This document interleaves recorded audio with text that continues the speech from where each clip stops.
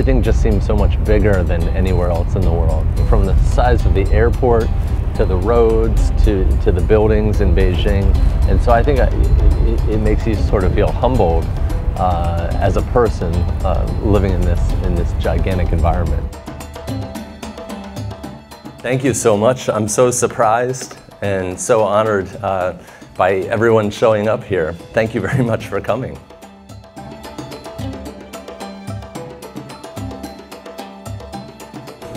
So what is this? This one? Yes.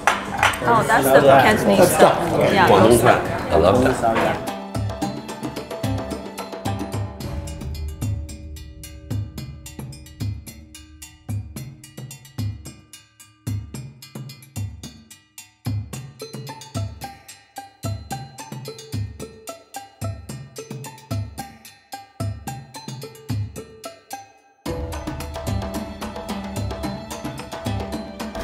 We had an amazing time in China, and we capped it off with a visit to the Forbidden City, which was just unbelievable.